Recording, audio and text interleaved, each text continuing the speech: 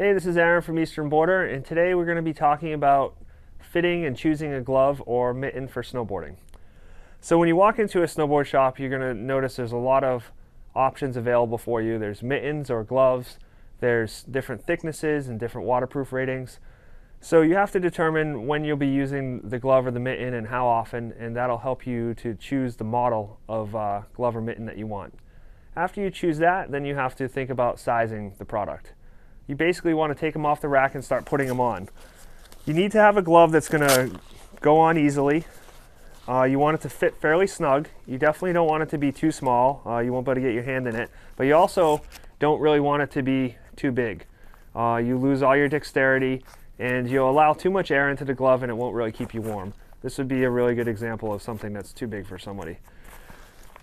So you're going to try some different styles and options on and find something that, again, like I said, fits snug. You can see there that my fingers are pretty much at the end of the glove. I still have good range of motion. It's not so tight that I can't move. I still have good dexterity. That would be what most people would consider a perfect fit.